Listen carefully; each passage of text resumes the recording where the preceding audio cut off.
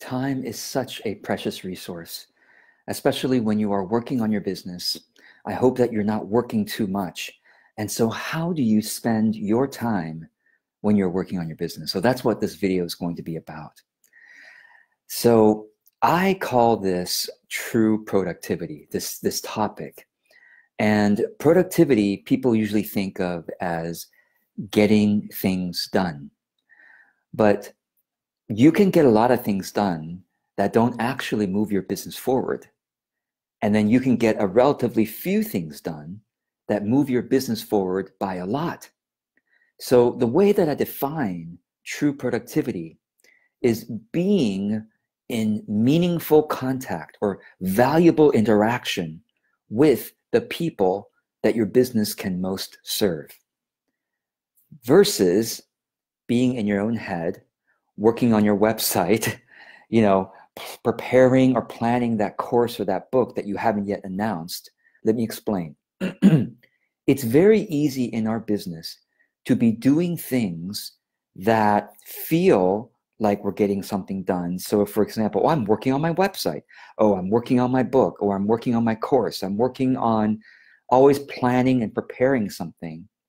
But when was the last time you were actually in interaction with your audience and your market? That's it. So I really think of true productivity in three areas. Your content being actually placed in front of people, okay? For example, if you're posting to your Facebook business page and you're not running Facebook ads, it's not truly productive because nobody's seeing it. If only 10 people or 20 people are seeing it, it's not enough people to build a business, right? So true productivity content is content, not just creation, but also distribution, making sure it's out there. Offerings, creating offerings and announcing them as soon as possible so that you can get feedback and hopefully get some new clients. Would you like some new clients? Would you like some new sales, some new sales in your business, right? So content, sharing and distribution, offerings, visibility, announcement, and conversations. Are you having conversations with your potential clients? Because without conversations, things don't really move forward, right?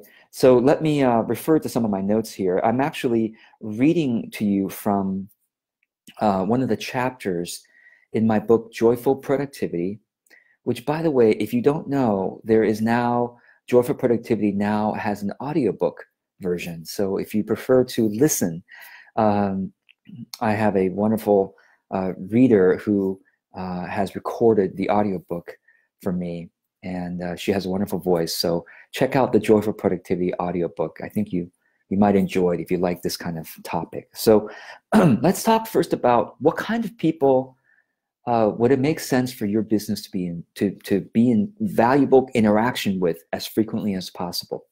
Current clients, of course, people that you have already paid you for your services and you're helping them, you're serving them. Ideal prospective clients, people who follow your Facebook page or your YouTube channel, who are engaging with you and seem like they really get a lot out of what you do, and they might be potential clients. So ideal prospective clients. Ideal former clients, people you've worked with already that you really enjoyed working with, that they might want to do some more work with you in the future. Your referral sources, people who refer business to you. That's a very important part of your ideal audience.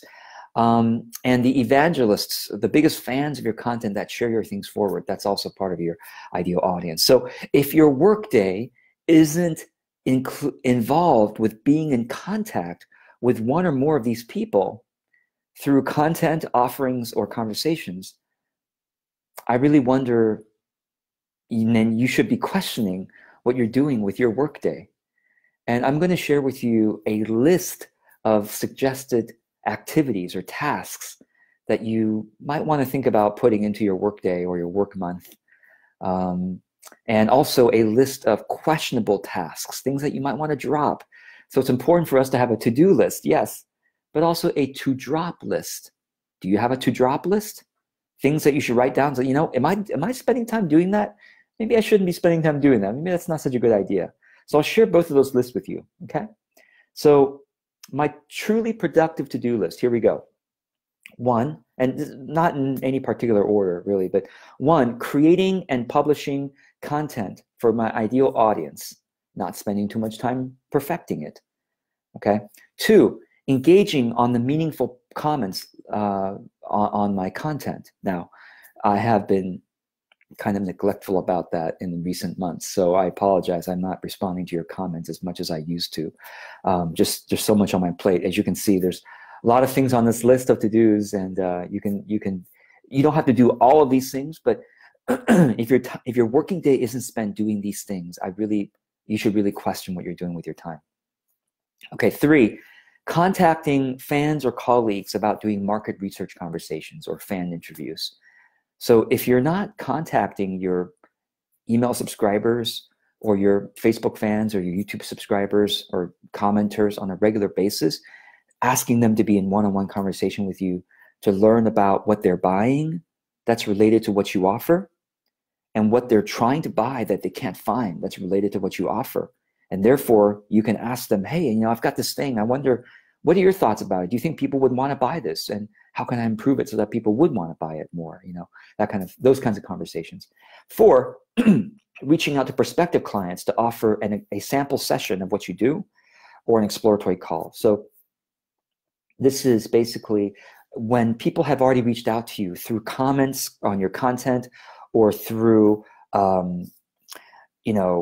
inquiries about your services. Are you reaching back out to them? Are you following up and inviting them to a phone call or to a video call to answer their questions about what you do, or to help them out in a sample session so that they can experience what it's like to work with you? And number five, reaching out to referral partners to schedule a mutual support networking call. So referral partners are people who have an audience that you think your services or products would be great for, and you have a sense that they would have time for you. They would want to make time to have a networking call with you to see if they want to refer some business to you, or vice versa. And yeah, and usually it's people with a similar size audience as you. So if you have a similar size, the number of fans that I have, please reach out. 5,000 fans, or plus or minus 1,000 of real fans, not fake fans, but yeah, similar size audience. You should reach out to people. Plus or minus a couple hundred, depending. And I would say plus or minus like 20% in terms of variation of fan base, something like that. 20 to 30%, I'd say. Okay. Number six, thoughtfully connecting with previous clients that you've enjoyed working with. Have you done that recently? It's time to do it. Okay. Especially, I'm recording this in the new year, but it's really any time is good for connecting with previous clients. Number seven, contacting current clients to schedule the next session if need be. Number eight, announcing your next event, announcing your next course, your next workshop. This is what I prefer to do before I start preparing for a course. I sell it. I announce it to you all saying, hey, I'm about to create a course. I kind of gauge your interest to see if you're interested in it. If there seems to be enough interest, then I spend time writing the sales page, preparing the course a little bit. And then after I prepare the course just a little bit, after I prepare the course a little bit, and I created the sales page, then I sell it to you to see if you want to buy it. Because if not enough of you buy it, I'm not going to make the course. And you should have the same mindset too. You shouldn't be spending months and months creating something if you don't know if people are going to buy it or not. You should only spend time creating something when you already have sales. To me, it's become obvious because I've been doing this for 10 years. To some of you, it's a revelation. I spend very little time creating something if I don't have sales already. I spend time getting a sense from you. Do you want to buy this? Oh, you do want to buy it. Oh, okay. All right, great. Let me start putting the sales page together. Okay, see if you actually buy it. Oh, you actually bought it. Oh, enough of you bought it. Oh, great. Now I'm going to start putting it together. That's how I create my courses. I create it after I get enough sales, and then step by step as the course goes along. So that's what I mean by announcing the next event, workshop, or course. Because announce it, give yourself a real deadline to create something, at least the first module of it.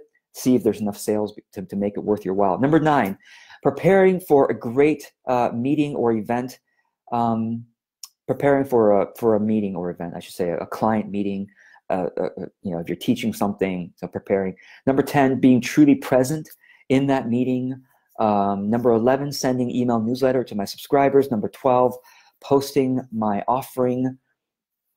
And announcing the next thing versus posting it is just kind of reminders about the next thing. That's what I mean.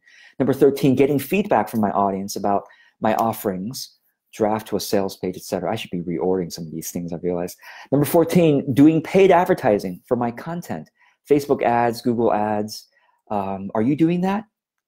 Like I said, if you're not using paid ads for your content, are you sure there are enough people seeing your content?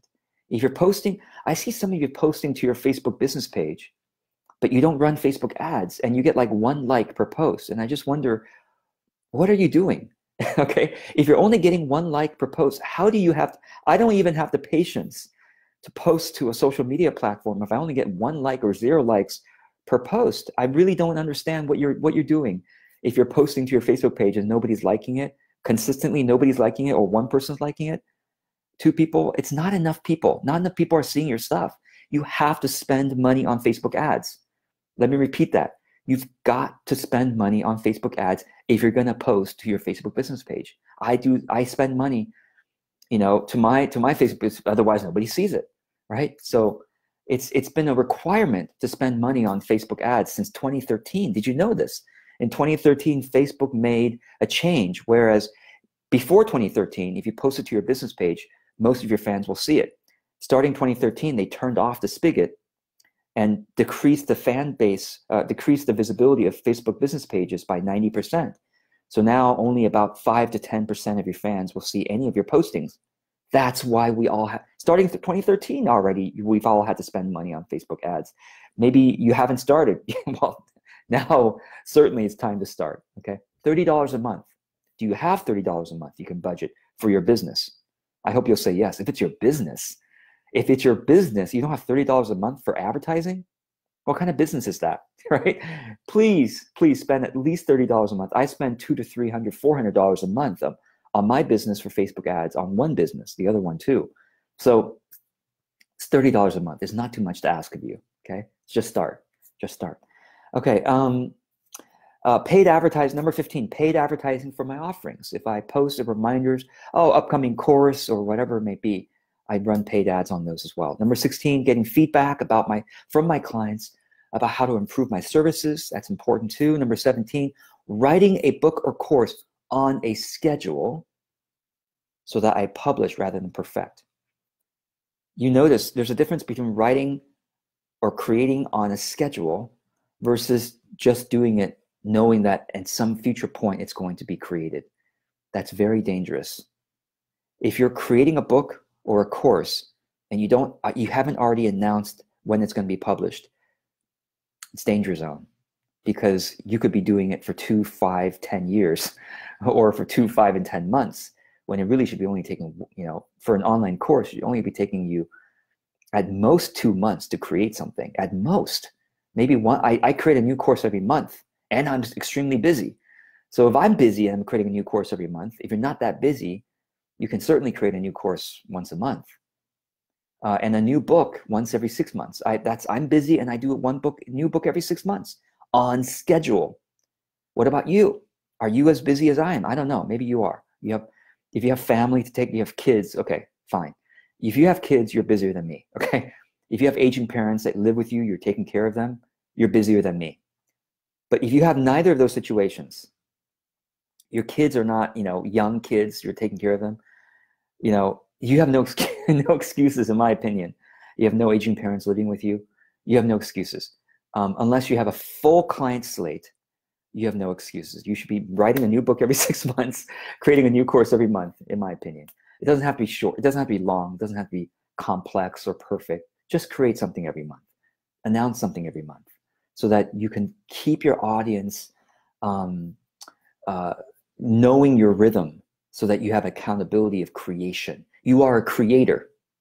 So why aren't you not creating, right, on a regular, consistent basis that your audience can expect from you?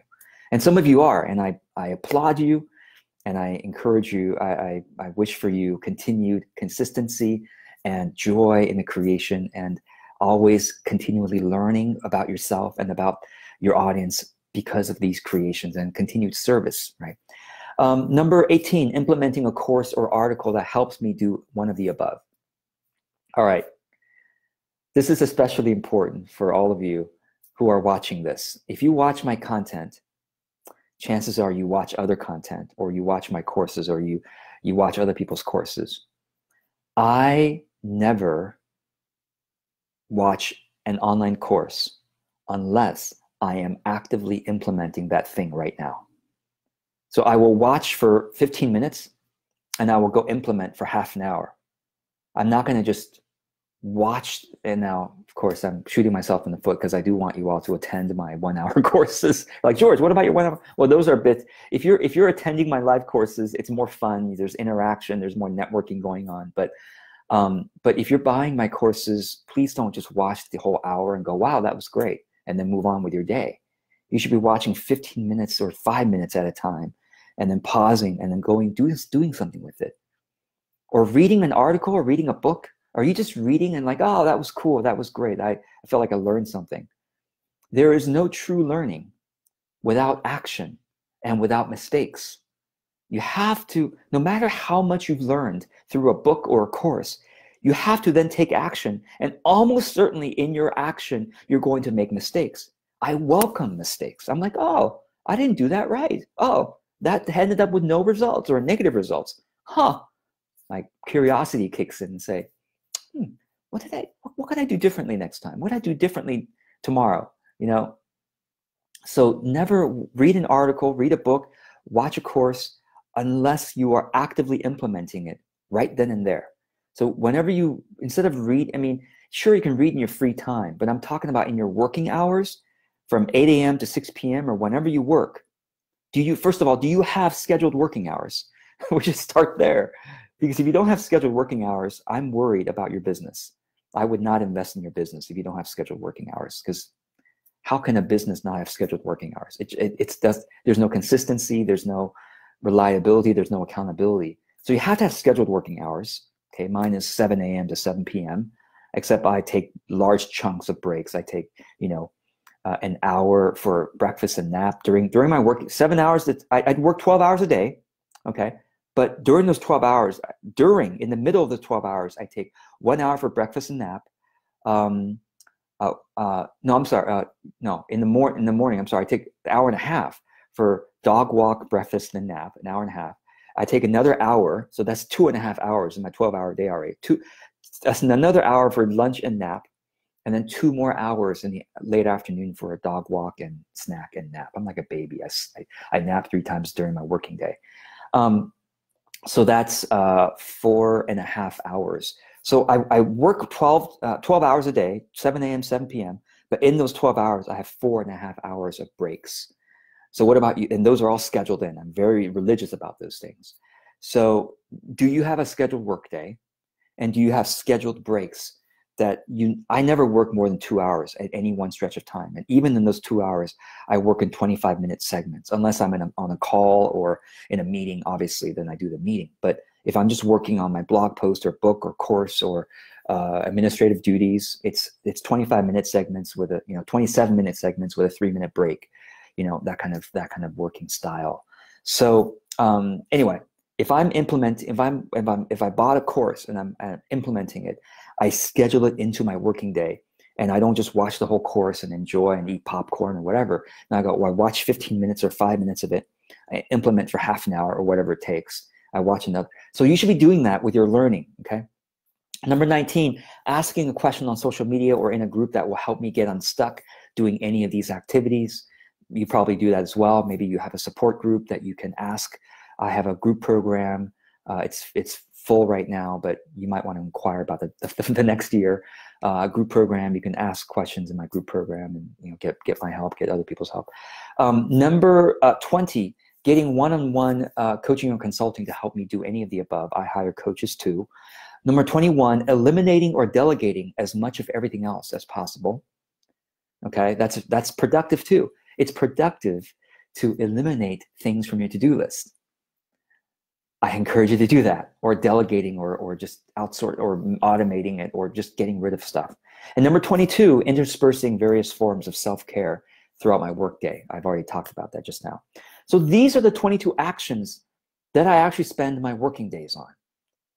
What about you? You should start to write down, if you have never done time tracking or time logging, I highly recommend it. I do it every year for about 2 weeks. In fact, I'm just about starting to do that now, start of a new year. I recommend you log every 15 minutes of your waking hours. From the time you wake up to the time you lights out to go to bed, log every 15 minutes. Do that for at least 3 days. I'm talking about regular working days, not if you're on vacation. You don't have to log your time. But just like you're wondering, what do I really, yeah, George has this list of, what do I really spend my time doing? Are you clear about that? If you're not clear about that, you are letting go your most important asset in your life, which is your time.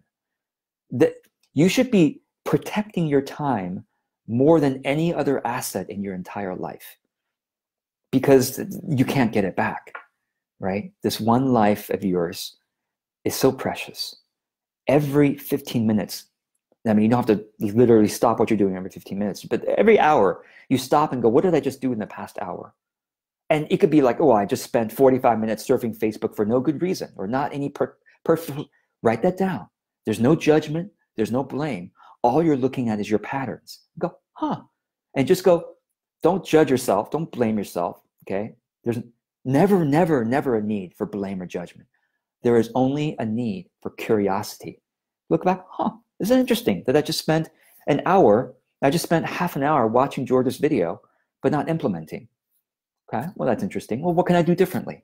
Okay, okay, if I ever watch George's half an hour video, I should spend another 15 minutes at least doing something different, like scheduling something or implementing something in some way. Don't just let it pass, right?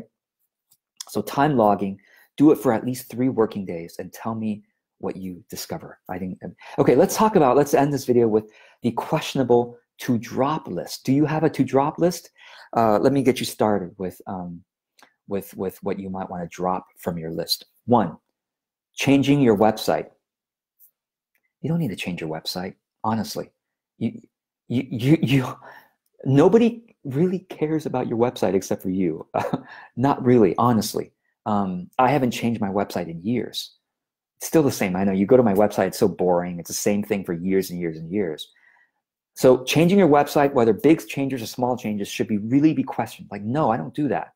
I almost never, unless there's a compelling reason, like, oh, I'm giving out wrong information. My price is wrong, or I no longer offer that service, or, ooh, my course description has to be updated because people are buying the wrong thing. Yeah, of course, you change your website then.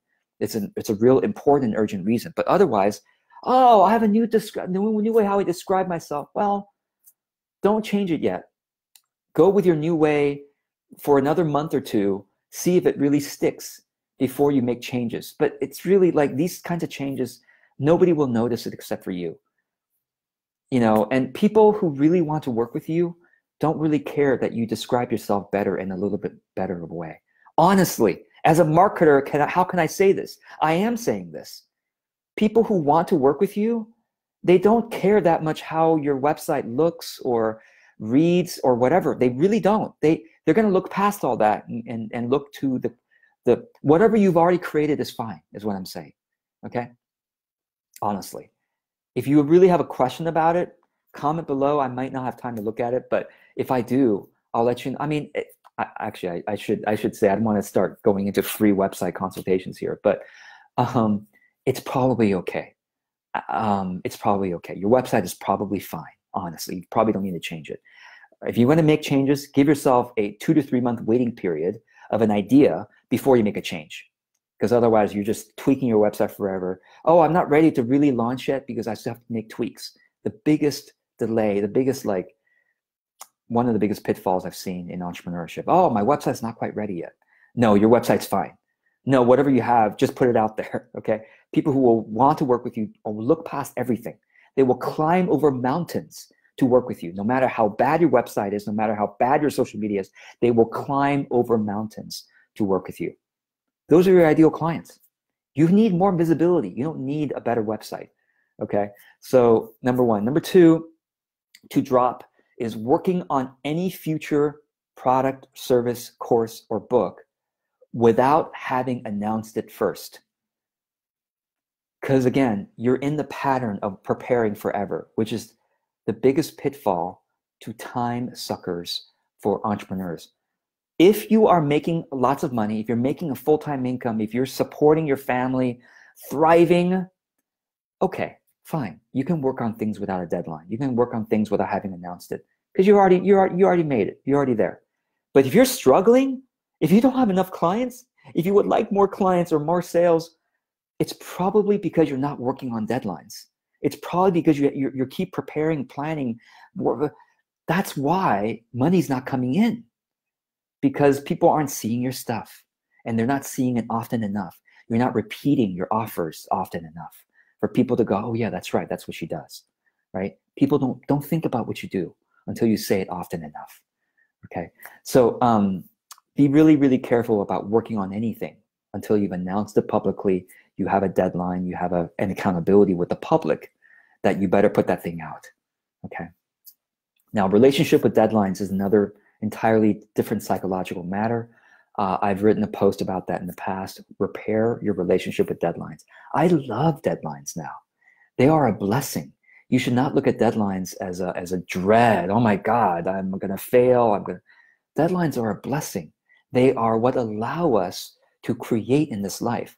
This life has a deadline. Have you ever wondered why we are given a big deadline in this life? It's called death, right? Why are we giving a deadline? Why of all possible universes do we not have an eternal life in this third dimensional body of ours there's a deadline? Well, there's a lesson there. Oh, even God gave us a deadline.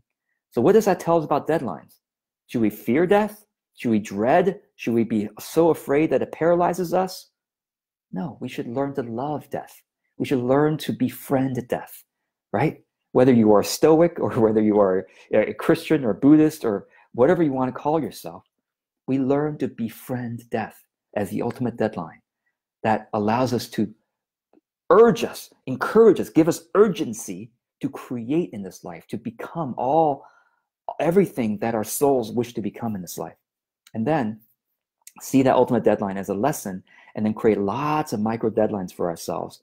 Die every day, die every hour, right? Be reborn, right? It's like these little deadlines create urgency, create a blessed urgency.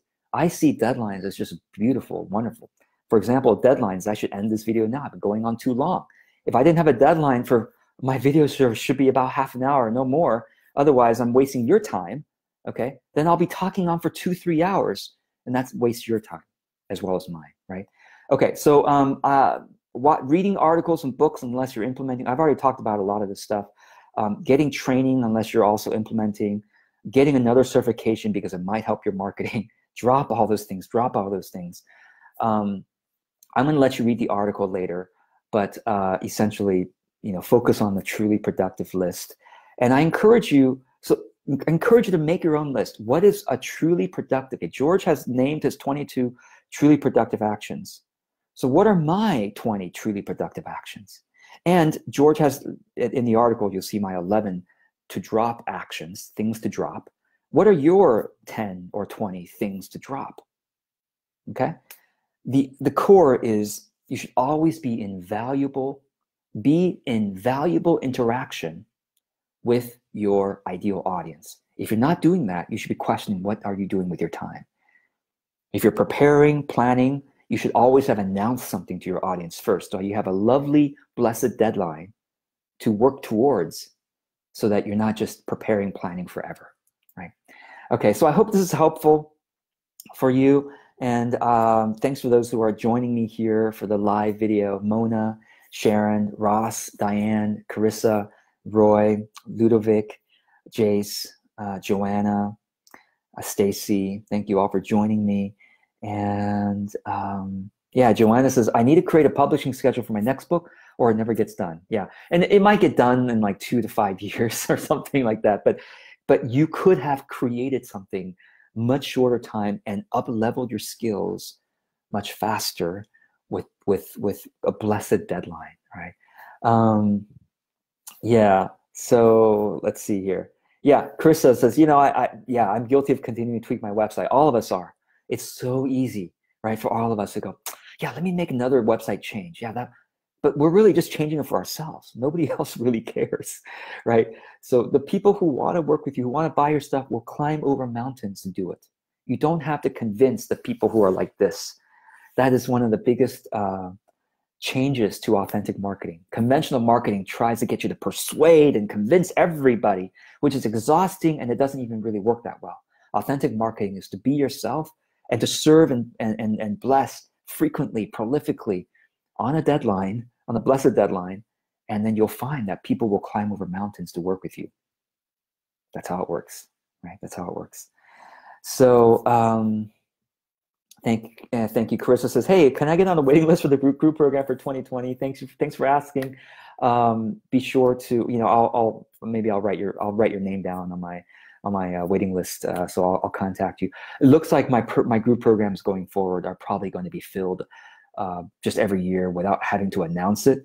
So yeah, any of you interested, just let me know personally, and I will personally invite you when the next year is about to start, so that you can apply. And if I have any more room, then I'll announce it. But I think going forward, I'm not going to announce it. I was kind of embarrassed a couple months ago when I announced the group program, because I was planning to announce it. By the time I announced it, it was already all full, so it was kind of not a great feeling. But yeah, so let me know, and I'll certainly add you to the waiting list there. Okay, all right. Remember, set blessed deadlines. Befriend them. See them as blessings for your creativity and for your up-leveling in this life, and for your full expression, and your empowerment is really what it is about. Okay, blessings, and I look forward to seeing your progress, and let me know how you get along with some of these ideas. Take care.